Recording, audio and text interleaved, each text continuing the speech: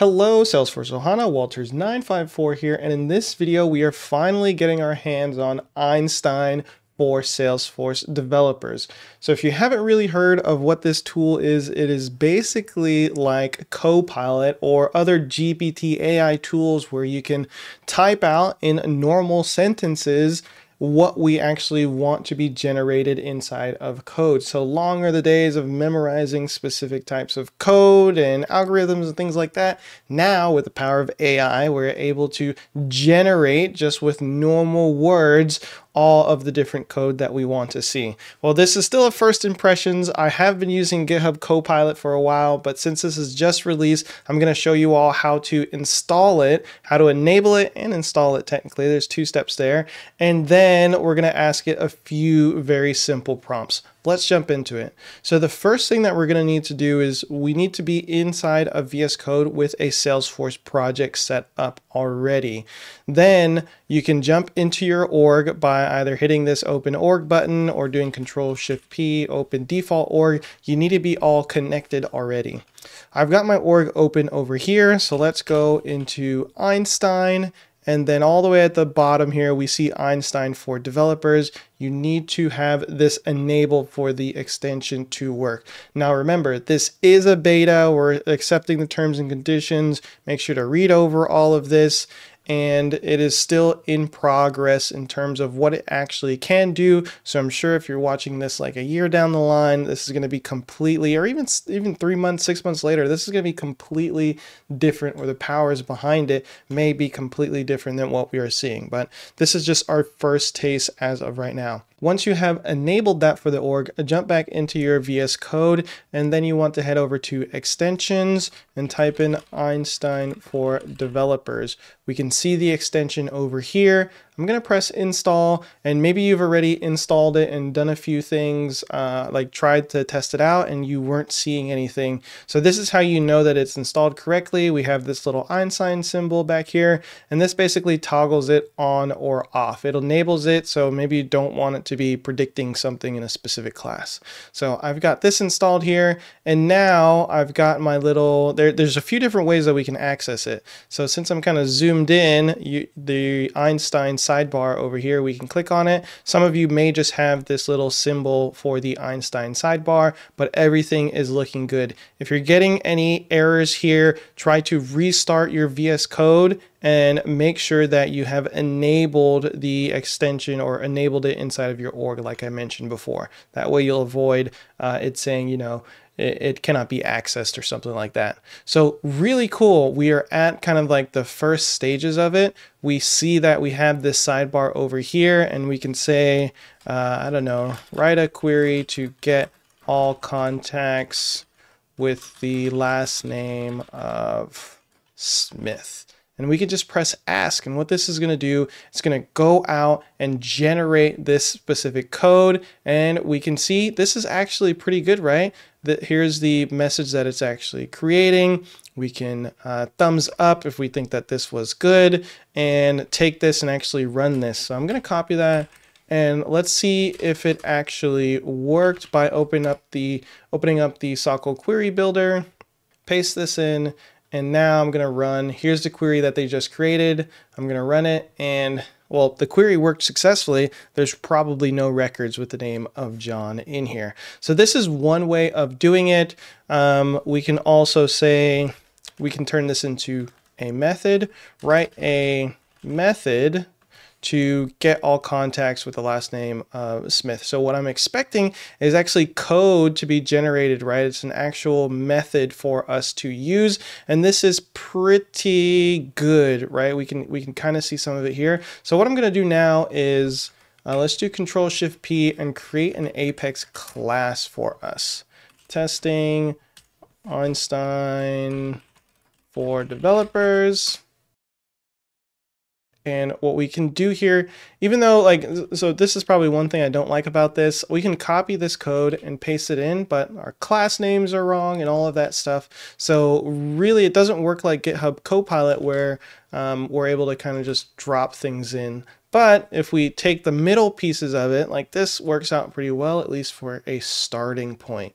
And we can save this, deploy this to our code, or deploy this to our org, and this looks pretty solid, like the deployment worked out successfully. All of this code compiles. So that's at least a good sign that our code even compiled. So we can go and run this and, test it out inside of our org. So there is another way for using this kind of like Einstein and Einstein for developers.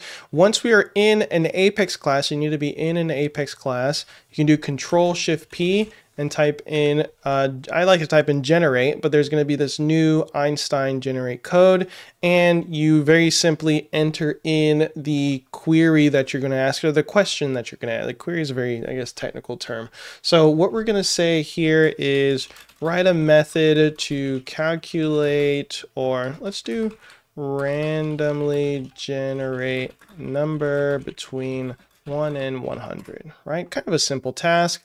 We press enter and we see it querying, and we're getting some code back in here, and we can see it added into where my cursor last was. So let's see, we've got this random number generation method in here. It's not exactly what we were looking for because we were trying to do between 1 and 100. We gave that specific amount, but it did give us a max amount for us to try. Now we have a few options here. We can hit accept, which means we want to take these changes. We can try again, and it'll bring up our query once more. Let me actually move this to the correct place, and then hit let's rerun, and it may give us the same exact answer that we had in here. So it's not really whereas in ChatGPT you could potentially ask it the same exact thing and it'll give you a different answer. Looks like it's giving us the same answer. But what's really nice is, if this is the code or at least a baseline that you want to start with, you can accept it and it will then be put inside of here for you, which is really nice. Now we don't have any triggers, so let's go ahead and create one. I'm going to do Control-Shift-P. Type in triggers. I'm just going to say contact trigger, and I'm going to actually move all of this out, right? And then you do Control-Shift-P and generate code again. And I'm going to say create a contact trigger that automatically sets the address to Apple's headquarters. All right, I'm going to put that in. It's processing. Let's see what it actually generates. And this doesn't look too bad, right? I'm going to actually accept this, right? We've got our contact trigger for the name. Pretty solid name is what I picked. Inserted or updated, so we're checking our context variables, looping over our contacts, so it is bulkified and we're using the new ones, and then it's grabbing information that is not, like, I'll say potentially on the internet, something I didn't know at the top of my head, right? It's grabbing this address, and I think this is actually Apple's address in there. One thing that I don't like though is it's checking this ID. Like, where did this ID come from? Why are you checking this value in here? So I think, this will probably deploy, but this will never work, and there's no reason. This is just some random information that it's coming up with. Not really what I was looking for, but the overall structure, at least these guts, are generally the same. Now, I don't like there are single letter variables, and there are a few different things about my coding style that I would change about this, and hopefully this is able to learn from how I like to write my code. So the last thing I'm going to check is something specific to my org. I'm going to jump back over into this panel, and I'm going to say write a method to insert a house, which is a custom object that I have only in this side of this, inside of this org, to insert a house when an opportunity is closed won. Let's ask this, and let's see if it's able to understand we have a house custom object and fill out some of that data. And it looks pretty good, but let's see if we can do some compound stuff in here. Fill out more house fields. And one thing right off the bat that we are seeing, right, this is one, its normal language, so I'm expecting it to fill out more of the values that exist. But before, it was actually showing it was showing that it was related to the opportunity, which I'm fairly certain the house object that we have in here does not have an opportunity field. So it's just kind of making up stuff as it goes along.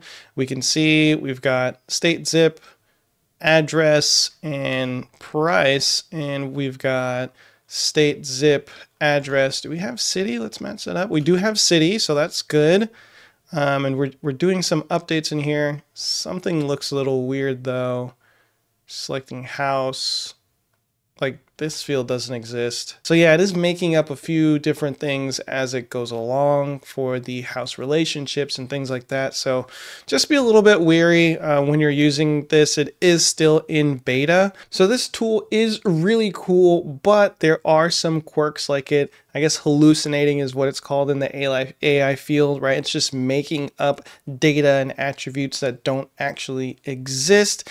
And I think that's okay for right now with this being in beta, but as they move forward, this is really going to need to get polished up. If you compare this to something like GitHub Copilot is a lot more powerful, and you can, the really helpful piece is like the inline editing and inline creation of certain things. GitHub Copilot runs into a lot of issues where it's mixing up other languages with Apex development. So it's not as clean. Where I really see Einstein for Salesforce developers coming into play is having org specific information. So like knowing your org structure and even other classes inside of your data, and then being able to bring them down and generating code that is best practice specifically for Salesforce. Overall, I'm excited for these types of GPT and AI code generation tools.